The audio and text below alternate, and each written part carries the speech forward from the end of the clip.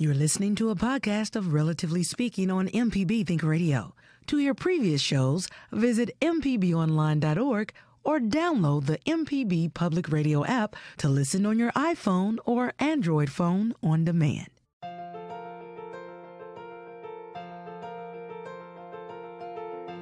Good morning. This is Relatively Speaking, the show all about you and your family. And I'm Dr. Susan Buttross, Professor of Pediatrics at the University of Mississippi Medical Center. Well, parents often do push their children to do homework, complete chores, be responsible, be respectful, but there does seem to be one area in which many parents don't do a very good job, and that's teaching children about money.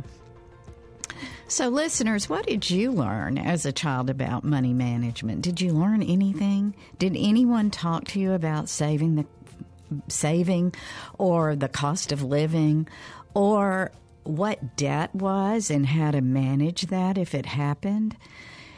If nobody did, you're not alone. Many of us learned from the model of our parents, or what we heard others say, or maybe from other not such good examples.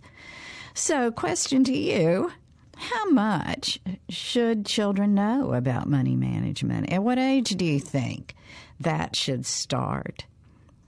And I would like to hear your own experiences. Do you feel like your parents' behavior shaped your spending, or were they more actively involved in teaching you about it? Do you think you got good habits or bad habits? And I'd like to hear about either. So, according to a survey by T. Rowe Price, that's an investment huge company. In 2018, they do an annual survey every year. Back in 2018, more than 2/3 of parents really were reluctant to talk to their children about money. Now, in the most recent survey in 2021, that's changed a bit. Parents talk more, and it seems to be secondary to a lot of the pandemic issues, where really feelings about money stability has changed a bit.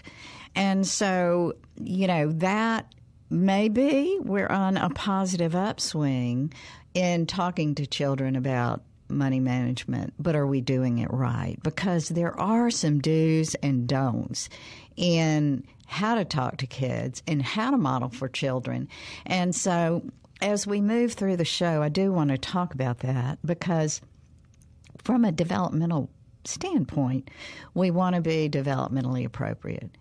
And also to remember that children are anxious enough during this time, and so we don't want to pile on anxiety. What we want to do is pile on responsibility and understanding, and to pave a positive way for the future.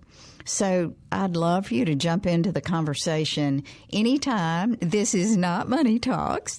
This is Relatively Speaking. We're talking about family and how to help your family along, how to foster the right kind of behaviors, the right kind of habits, and developmentally when it's okay to do what. So give us a call, join in, 1-877-MPB-RING. That's 1-877-672-7464. You can send an email to family@mpbonline.org. I have Michelle with me today, my producer, Michelle McAdoo. And Michelle, actually, you and I have talked about this kind of thing actually over the years that we've been together. Some questions about your daughter and what to tell her, what to allow, what not to allow. And, I think this is a good show to sort of step through all those kinds of things, right? Yes, a lot of parents have questions. What age is best to talk to a child? Will they understand at a young age, or do you wait till they get a little older? What do you tell them? And I like what you said earlier about not making it so big to where you make them more anxious, meaning stressing about money. And my biggest thing with this show is I want to look at the nonverbal aspect of behaviors. Exactly. Yeah. What we teach our kids by what they see. Right. Parents, if we're stressing about money, bills, we're always talking about it. Our kids, no matter what age, they're watching us. They're picking those habits up. A lot of people have good spending habits or bad spending habits, whatever you may think it is, or some people are really thrift. Some people spend every dime they get, or they like to live and they just spend and they're happy. Mm-hmm. Do you think those thoughts of money or spending habits came from your upbringing? I would love to hear our audience let us know how they feel that their mindset of money was shaped. Who was it shaped from? Grandparents, parents. I've talked to some coworkers here, and one coworker said her mother grew up in the Great Depression, through the Great Depression, and that's all she heard. Mm-hmm. So she saves everything, a cup, a plastic bag, anything, because I don't want to throw it away because I might need it later and I might not need to spend the money on it later. And I don't think like that. I actually throw stuff away. I've learned to do that. I used to keep things because my mother kept things. I've learned to throw things away because I don't like clutter. Yeah. So there's such a fine balance in saving things that you truly can repurpose or reuse, and becoming a hoarder and really living in a mess.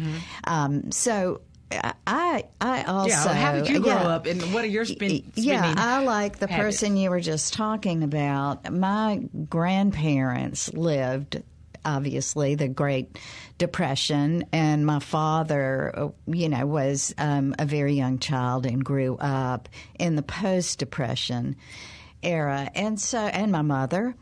Both of them. And I think I've told this story on the radio show. Uh-huh. Yeah, before. My grandparents, both of them, saved every rubber band. They saved it neatly in a little rubber band ball.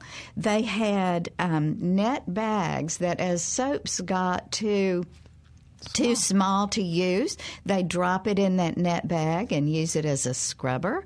I had a grandmother who saved all the strings, but she tied them together and rolled them in a neat ball. So there wasn't a big mess all around. They just reused and repurposed things. I saved glass jars, and I use them instead of buying those disposable containers to take food to others. I put soups and sauces That's a good idea. Yeah.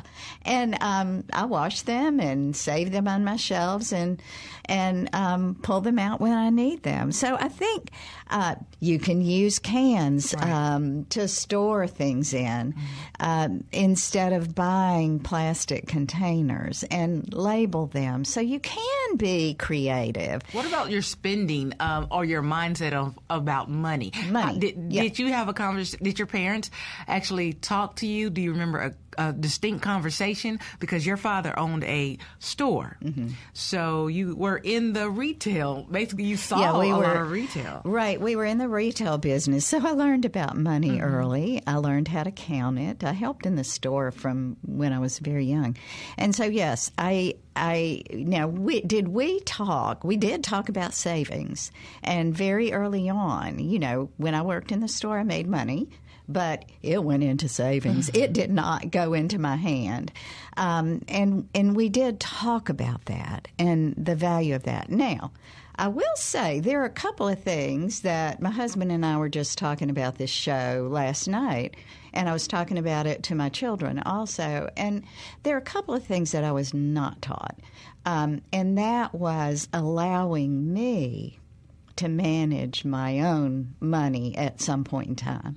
I was taught to save. I was taught the value of money. I was certainly taught that we couldn't go out and buy anything. But one thing I wasn't taught is that to have money in my hand, and then through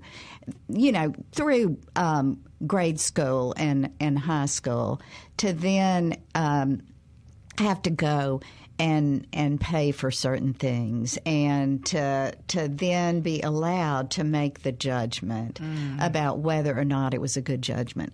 And so I'd really like to talk about that. I think everybody who's listened to this show know my parents, I think, did a great job in general. But that was one of those areas in which I wish I had learned more about savings. I wish I had a little more experience in managing some money early on. And I'd like to know from our listeners, did you have that opportunity? And if you did you ever go awry? I want to talk a little bit more, too, about model and how modeling can make a difference. Before we go to our first break, I want to give you an example.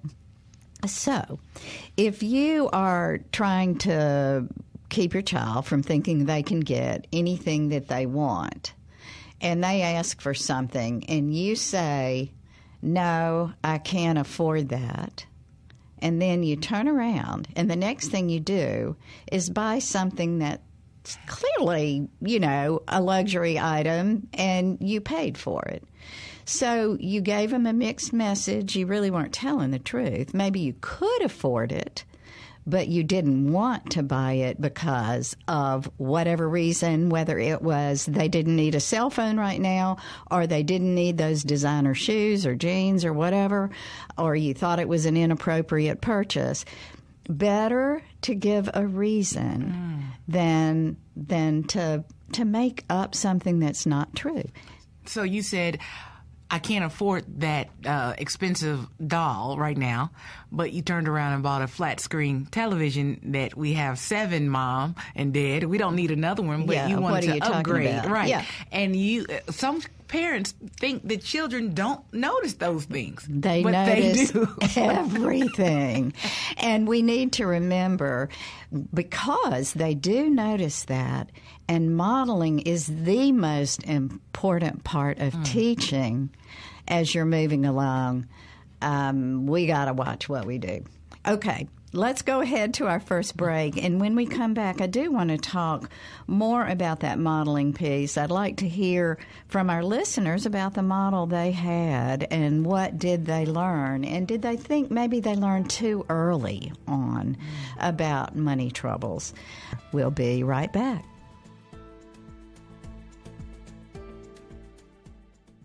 Hi, I'm Dr. Susan Buttross with a Mindful Minute. Children grow up so fast, before you know it, they'll be starting kindergarten. A good way to watch for school readiness is to mark developmental milestones like talking in sentences, counting, writing, and playing well with others. Positive adult-child relationships are key to helping children meet these milestones. You already have the tools you need. Talking, singing, and reading are fun ways to help children learn and thrive. One way to celebrate these special moments is to use a milestone checklist. Healthcare providers are also a great resource to help make sure your child's on the mark and ready for the next step. Examples of developmental milestones, fun family activities, and additional resources can be found at MississippiThrive.com.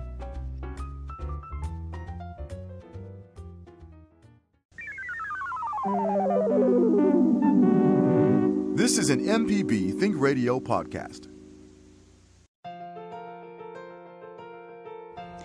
Welcome back, and thanks for listening. This is Relatively Speaking. I'm Dr. Susan Buttross here with Michelle McAdoo.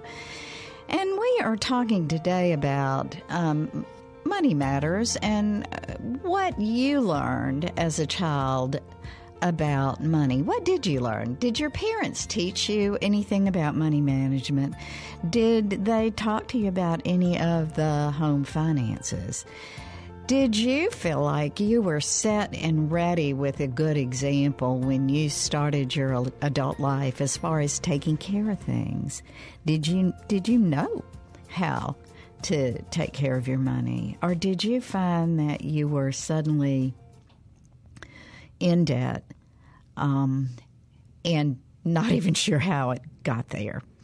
So, listeners, what kind of model did you have growing up? You heard about my model and a couple of others. Did you feel like that your model was a good one? have you tried to change anything? Is there something that you have done differently that worked well for you in your ability to manage your finances? I'd love for you to join in the conversation. I know right now with the pandemic, hopefully winding down, that this is one of those times when everybody has had to regroup. People have lost jobs, changed jobs. Perhaps finances have changed a lot.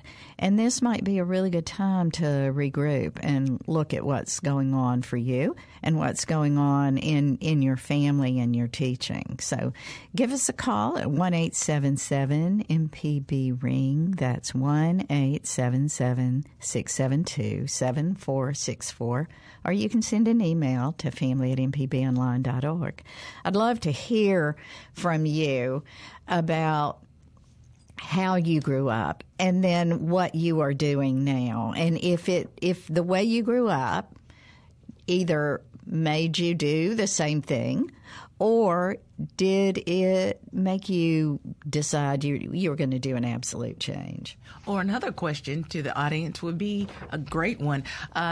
Did you talk to your children about money? And if so, when? Yeah. At what age? And what did you tell them? Yeah. Or did you not? Let's get the first call. Let's see who's on the phone. Yeah. Absolutely. We do have a caller coming in, but while we're getting all that in, I just thought maybe there's a reason that sometimes parents don't want to talk about the money. Is because there is sort of an emotional matter to it. And sometimes a feeling of perhaps, I don't want the kids to have to worry about anything. And there is some merit to that. I will say that we do want to be careful about causing too much anxiety in our children about money management and you know how much you can afford and where the money is coming from. So a fine line, don't want to increase anxiety, but want to be sure that you teach responsibility. I'll tell a funny story real quick. One of my daughters, we had talked about making sure kids understand they can't have every single thing they want. And my daughter told me a story the other day that she had talked to her kids about saving money, and that over the holidays they'd spent a lot of money and they really needed to stop spending that kind of money. They couldn't continue to do that. And so that story went on. So then they went to the grocery store all together, and her 7-year-old, when her mother picked up an item in the grocery store that was fairly expensive, got anxious and in front of the cashier said, "Mom, are you sure you can afford that?" So that's one of those things we have to keep in mind about. Let's go to our first caller. We have Melina in Pass Christian. Hi, Melina. Thanks for calling. Hi. Thank you for having my call. So I'm the youngest of 5 children, all baby boomers, World War II generation parents. And I have observed, we're all 60 plus now, that we're all different, even though we had the same parents and grew up in the same household with the same finances. All 5 of us were very different in how we saved and spent our money. So interesting. Yes. So, we all heard the same thing from our parents, and I have just observed that, and I thought it was so interesting. Just wanted to have that little input here. Yeah, Melina, let me ask you a couple of questions about that. So, is there a big difference in the oldest to the youngest, and what kind of age span is there? So we're looking at 11 years was my eldest brother was 72. Would be 72. He passed away, and then all the way to 61. So that is Did you feel like the spending patterns are different from the oldest to the youngest? For example, was the oldest brother more frugal than, say, your youngest sibling? No. No, that's what was so amazing.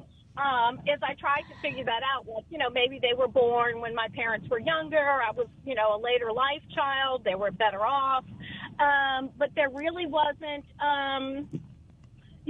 much, really anything different. My brother actually loved to just have a good time and spend his money. Uh-huh. I'm a little bit more frugal. I have the brother right next to me in age, and he was very frugal. Mm-hmm. So, it varied. And I just always thought that was so interesting because the five of us were so different in our spending and saving habits. Yeah. Melina, I will tell you that Michelle asked me before the show started how much did I think was just intrinsic personality trait. And I said, the majority of it is model. We always talk about nurture and nature, and that probably the nurturing piece plays a big part. But some of it is just the intrinsic personality definitely, as far as how much you process through things, how much you reason through. If there's a little bit of anxiety about, making sure you have everything in place. And so it sounded like your brother probably didn't have much in the line of anxiety and was just kind of, yeah. I think the siblings that were, mostly into saving and worrying, they tend to have a little bit more higher anxiety. Yes. Yeah. Which I think is a personality thing. I don't know. They were always like that all my life. So. Yeah. I think you're absolutely right. I think that a little bit, we've talked about this, a little bit of anxiety is not a bad thing because it does make you stop, think through, process, think about the consequences. Whereas if you just have a more laissez-faire attitude, you're less likely to stop and think before you do one of those impulse pieces and less likely to think too much about the future. So that's an interesting balance. Yep. Yeah, it definitely is a balance. So well, thanks so much for that call. I think that's a great start. And, I'll say one more thing. I think we baby boomers in general over that age span, many of us did have the example of grandparents, at least, who grew up in the difficult Depression era. And so some parents came out on the other side. I wonder if your oldest brother, maybe because parents were so relieved to finally have some money, they just were going to give him whatever they didn't have. Could be. And that could be, but I think it was a personality thing for my brother, and I think it's a personality thing for myself also. Yeah. How we look at life and death, and what I guess what we feel is important. Yeah. And I have to say the people who were into spending and not saving as much tended to not be into stuff. They were more into experience. Mm-hmm. Yep.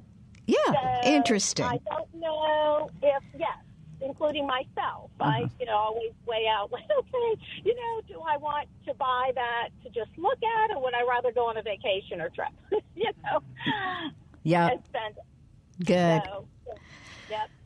Well, thanks so much for your call, Melina. Appreciate it. Good start. All right. Bye-bye. Alan in Raymond has been very patient. Let's move on to him. Hi, Alan. Thanks for calling. Tell us what your thoughts are. Well, it's nothing spectacular, but hey, my parents born in the 20s, so we didn't have a whole lot. I never thought about it. the only thing luckily for me, I was able to go out and play outside. Right. Well, I think that if your parents were born in the 20s, then they definitely grew up in the Depression era. And now you're saying that from a financial standpoint, your parents grew up without much, and so you didn't have many possessions. Is that correct? You could say that. Yeah. And so compared to a lot of people, so a lot of kids, I never paid attention to it. Maybe I was in another world, bubble ahead. But, so you didn't feel unhappy about it. You enjoyed going outside. Did it affect your desire to earn a lot of money, to save a lot of money? Do you think that ever occurred to you, that was something that you needed to do, or did you feel like that you were more looking at just living a good life? Well, my parents didn't really. Well, not with me anyway. I was the only boy with 3 sisters, so. Anytime I came across something, like, usually it was just birthday money, Christmas money. When I got a little older, shoveling snow. I grew up in New York. Hard work. Yeah, I bought a shovel for $4, and my mom said, "You're crazy." I had that shovel most of my life. Only in the last 10 years it disappeared. So did you buy the shovel to earn money? Yeah, I had a friend I wasn't the one that went out and he went and got me because he knew I could work. Mm-hmm. I mean, I had energy galore. I mean, I could drop of a hat. I could run a marathon. And I had oodles.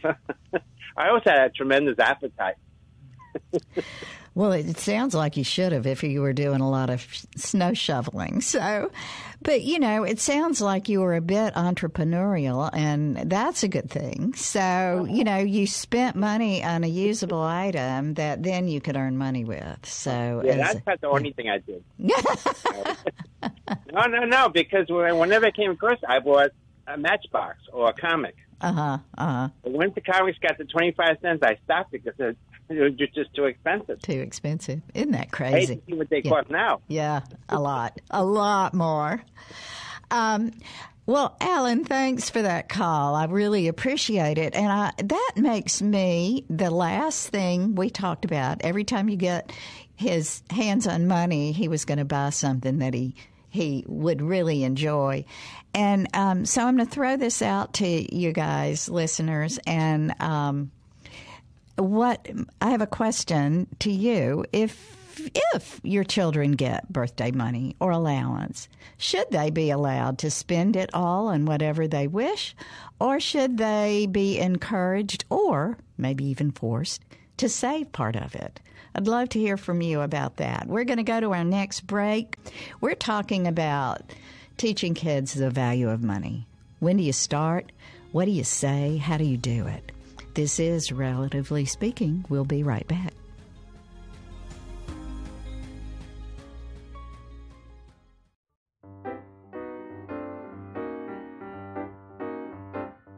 Hi, I'm Dr. Susan Buttross.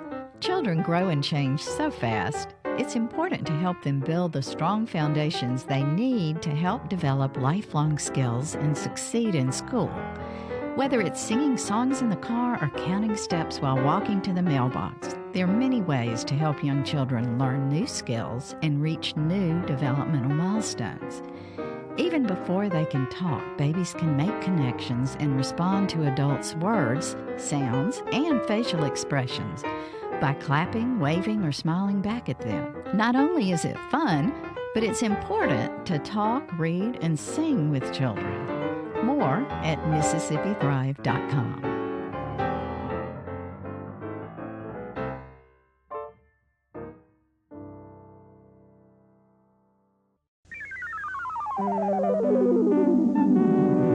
This is an MPB Think Radio podcast. Welcome back, and thanks for listening. This is Relatively Speaking.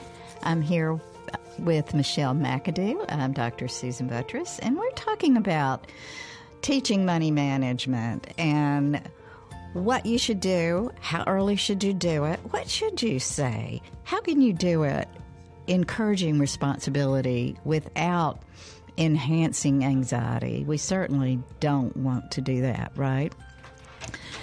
But we have a couple of callers I want to go ahead and get to, so let's get back to the phones. Let's go to Sam from Memphis. Hi, thank you for having me. I want to describe the methodology that my parents used to teach myself and my three siblings an understanding of a responsibility in handling money. When we hit the third grade, we used to get a nickel a day. That was enough then to buy an ice cream sandwich in school at lunchtime. In the fourth grade, we got a quarter a week. So we had to portion out our money over the week. And as time went on, we got more money to cover more time, 2 weeks, a month, 6 weeks. By the time I was a senior in high school, I was getting an allowance that was to last me a year. Wow. At age 15, we opened a bank account, obviously, to put that money in. And the idea was, if your money lasted you the year, great. If it didn't, tough luck. And wow. You got to keep the extra. If if you and your parents budgeted more than you actually spent. So that when I went away to college, I had a bank account, I had a budget, I handled my own money, and that's what we learned. And yes, my parents grew up in the Depression. Wow, Sam, I just want to say, what thoughtful parents. And I love the incremental way that they did it, because they clearly understood that an elementary school student would have a little bit more trouble hanging on to that 25 cents at the beginning of the week to the end of the week. And but what wonderful money management in an incremental manner. I think that's an awesome model. Do you feel like it really helped you as an adult? Do you feel like that you were fully equipped once you got out of college to really take care of yourself and not get into debt and not do anything that sometimes people do? Without any question. Yeah. If I worked, which I did during high school, the money was mine, and it was mine to put into that bank account. So that was all good. Yeah. I'm afraid I have to leave you. I'll let you go to your next caller. Well, thank you so much for that call. I think that was a wonderful model that your parents had. Thank you. Hi, Donna. Thanks for calling. Good morning. Thanks for having me. I think this is an excellent show, and the topic is really, really great. Thank you. Thank you. But when I was growing up, I paid attention to a lot of how my mom managed her money and realized that she was able to do a lot with a little.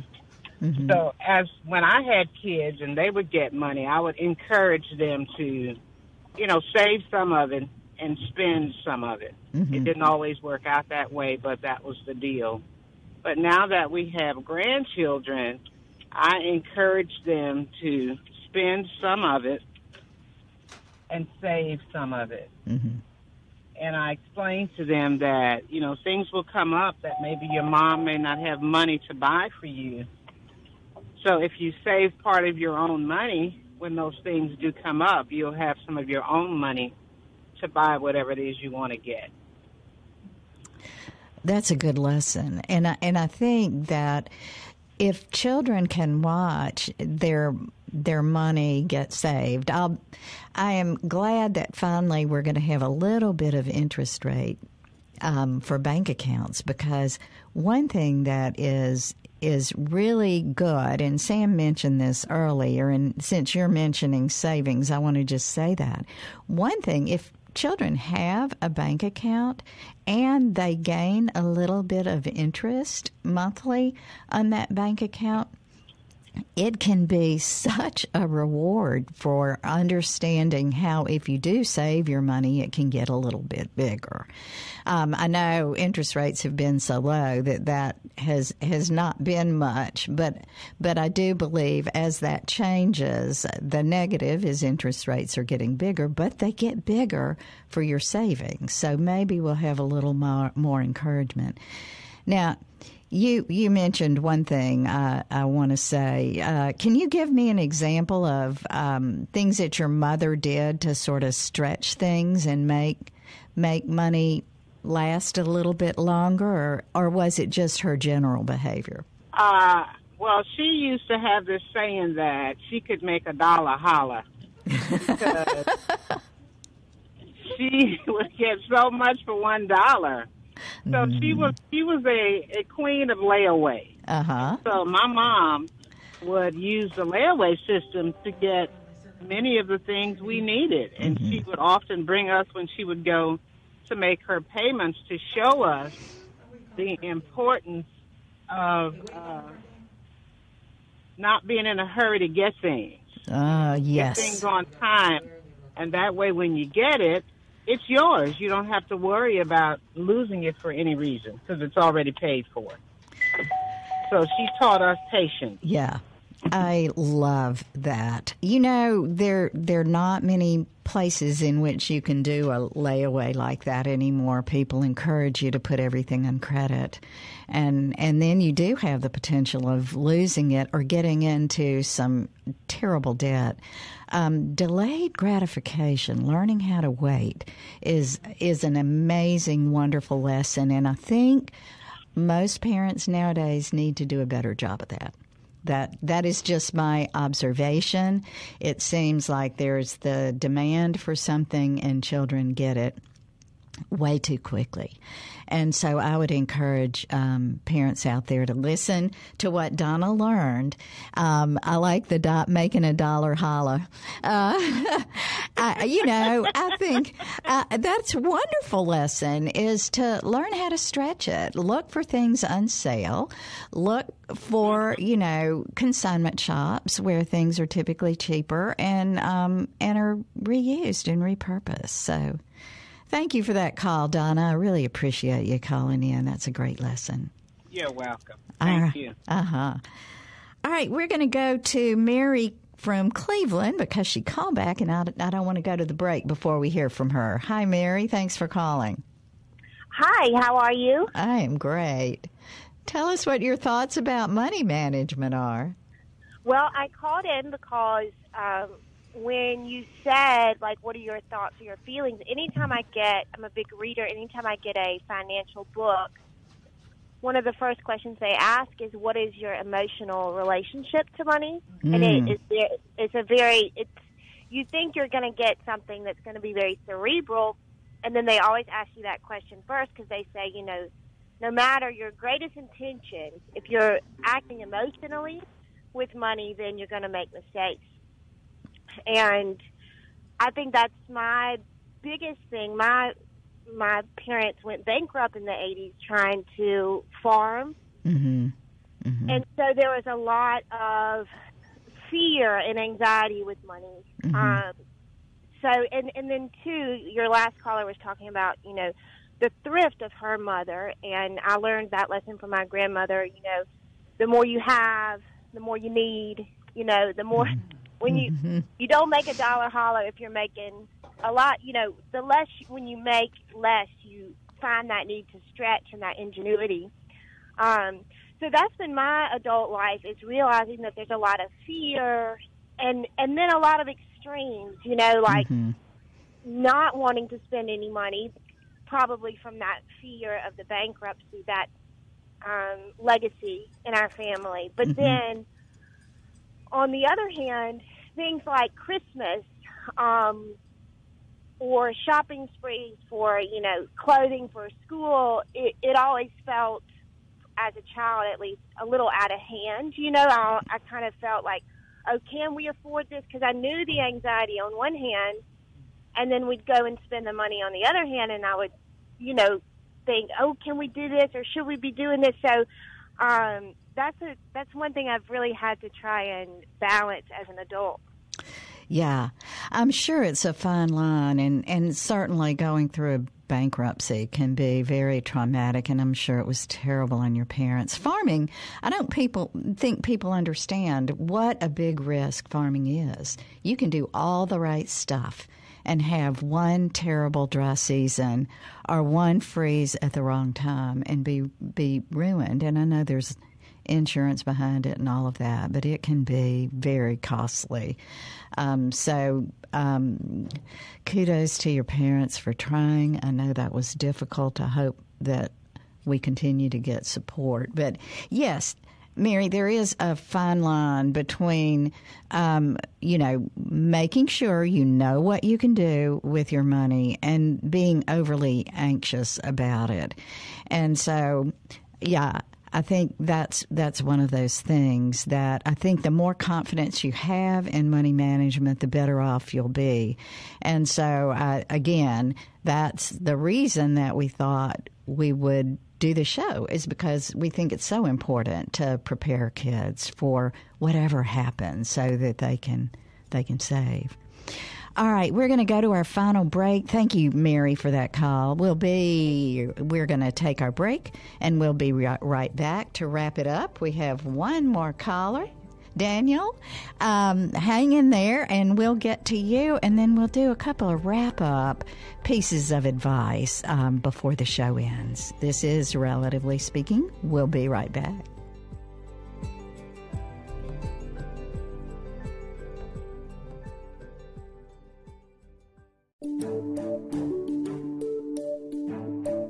Hi, I'm Dr. Jimmy Stewart, Professor of Internal Medicine and Pediatrics at the University of Mississippi Medical Center. On the original Southern Remedy, we answer questions about all aspects of your health and share some of the latest medical information in the news. You can listen to the show on Wednesdays at 11 on MPB Think Radio, or you can subscribe to the podcast by searching for Southern Remedy on your preferred podcasting app. This is an MPB Think Radio podcast. Welcome back, and thanks for listening. I'm Dr. Susan Buttross here with Michelle McAdoo, and we're talking about money management. What do you teach your kids? So we're going straight back to the phones. I believe we have Brother Daniel. Is that right? Hey, what's going on, Mama? The mother of Mississippi, the queen. That's right. You got two queens up in there. You know what I mean? Oh, you make my day. Thank you, Daniel. Tell us what you have. You know what? Mississippi, it just sounds so good. I was listening to a couple of the callers from different backgrounds, different cultures, different race, and it was so good. You didn't see it was all colorblind. It was just, it was just beautiful. We got to, and this is a little wisdom God laid on my heart, we got to teach our children back what it is about values on things, on money. We got to teach them how it is.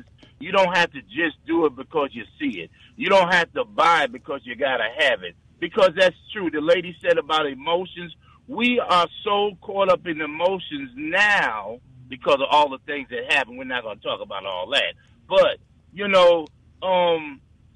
I'm hoping Brother Tate, Governor Tate, our brother that's watching over us, listen, we need to value our kids to learn how it is to hold on to money and how to invest it. Mm-hmm. They don't teach. See, I grew up in New York. My daddy grew up down here in Mississippi. That's why I still love it, because it has that value. But see, in 8th grade, I was learning how to put money in the bank, how to do accounts payable, accounts receivable. What it is called the stock market. Mm-hmm. And kids today, even in the high school first year college, have no idea. But thanks to big coins and a couple of Stash and Acorn, some are learning. But we need to push it more in not just the urban community, but all the communities, the middle class as well as the poor community. and so they can value more and wisely use their money. We got to be like Andy Griffin was on Mayberry. We got to be wise. You know what I'm saying? We got to be like riflemen. Remember the riflemen, don't you? Oh, of course. Be wise. Teach our kids to go out there with us, know what it is to do the chores, and respect what you have in the family. Yeah, good. Thank you for that. You said so much good stuff, as always. And if we would just start talking like that and teaching some of those things, high school students are very capable of understanding how to manage a bank account if you do the proper teaching. So I just had a thought come to me. I looked up how many mega lottery winners still have their money. And the truth is many of them don't still have their money. And the reason is, I think something that one of our callers mentioned earlier. If people suddenly have this bucket load of money, they've never learned how to manage it, they do impulse things, buy things many times. And so even hundreds of millions of dollars can go away if you start investing it in the wrong places. So that's why I'm not telling everybody that if you win the lottery, you're not going to be able to keep your money. But odds are, if you don't understand money management, you may not do a very good job of taking good care of it. So we're going to post a lot of these recommendations on our website, but I do want to throw out a few things that you can do as parents or grandparents or aunts or uncles or just advisors to others to do with kids. Okay, so here we go. Ask a kid to guess the price of something in the grocery store. Make sure they understand that milk doesn't cost $1. A gallon of milk is much more expensive than it used to be. Like I said earlier, don't tell kids you have no money and then go buy something yourself. Explain to them why you think they don't need that particular item. Let them know if the item is too expensive, that's okay. You can say that, but then don't go be a bad model and demonstrate that that wasn't the truth, right? Don't tell your kids that you're worrying a lot about paying for college or some sort of postgraduate degree, because then they may start thinking that would be a reason that they shouldn't go to college. So start talking to them about how you're saving for college and what you're doing, but not about worrying. A couple of other things that I just want to remind you about is be honest. Make sure that you talk about values and not figures. Don't talk to kids about how much money you make, because then they may get into a comparison. But do talk about how much things cost, because I think they need to understand. And then I love one of the recommendations from one of our callers. Teach children that they don't have to immediately have what they think they want. You can teach them how to wait for something special, how to save for something special. So those are just a few tips. I know you got a lot of tips from our callers, and I want to thank them, as always, for the wonderful thoughts. If you want to hear this whole show in its entirety or any past episodes, you can listen to the podcast on your favorite podcast app. Just search Southern Remedy, Relatively Speaking. You know this show is a production of MPB Think Radio, and the call screener and engineer was Michelle McAdoo. I'm Dr. Susan Buttross. I hope you'll join us next Tuesday at 11 for Relatively Speaking, and that you'll stay tuned for NPR's Here and Now coming up next, right here on MPB Think Radio.